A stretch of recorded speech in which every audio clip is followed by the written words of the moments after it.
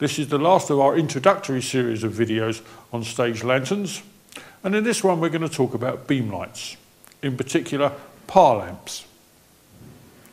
PAR stands for Parabolic Aluminized Reflector, but I don't expect you to remember that. You'll just see them in catalogues known as PAR lamps. And in the catalogues you'll find the word PAR and then there's a number. And this number could be something like a 64, a 36, a 16. And what this refers to, it's a very strange American idea apparently, is the width of the front of the can times units of 1/8 of an inch. So for those of you who are good at mathematics, this is a PAR 64, 64 1/8 of an inch. If you haven't got it already by now, that's 8 inches.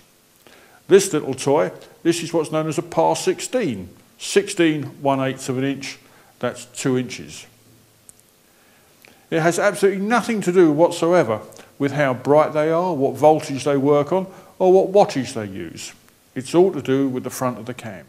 In a PAR can, it's the bulb that makes all the difference. If you want to change the beam, you change the lamp. It's like a sealed headlamp, the kind of thing you'd have in your car. It's a simple matter just to take one out, put one in. So you notice this one's got a clear lens. This is a narrow-angled lamp.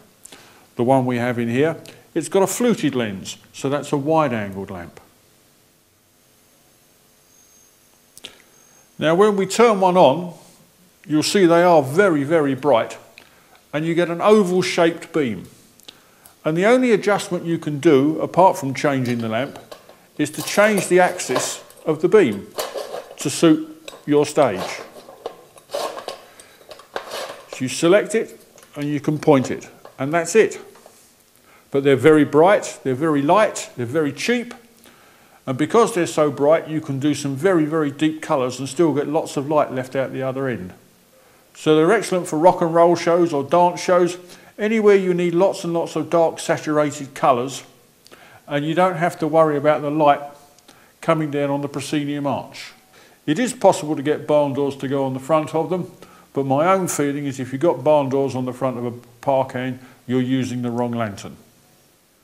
Now the PAR 16 lantern, when it first came out, people used to think it was a bit of a joke, but over the years they found a lot of uses for it.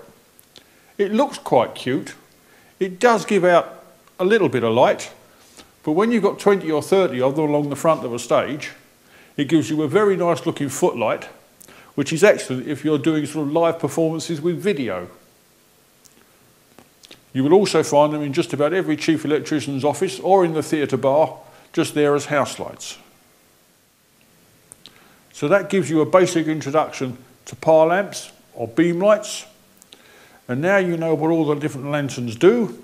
Now you can start thinking about how you're going to use them.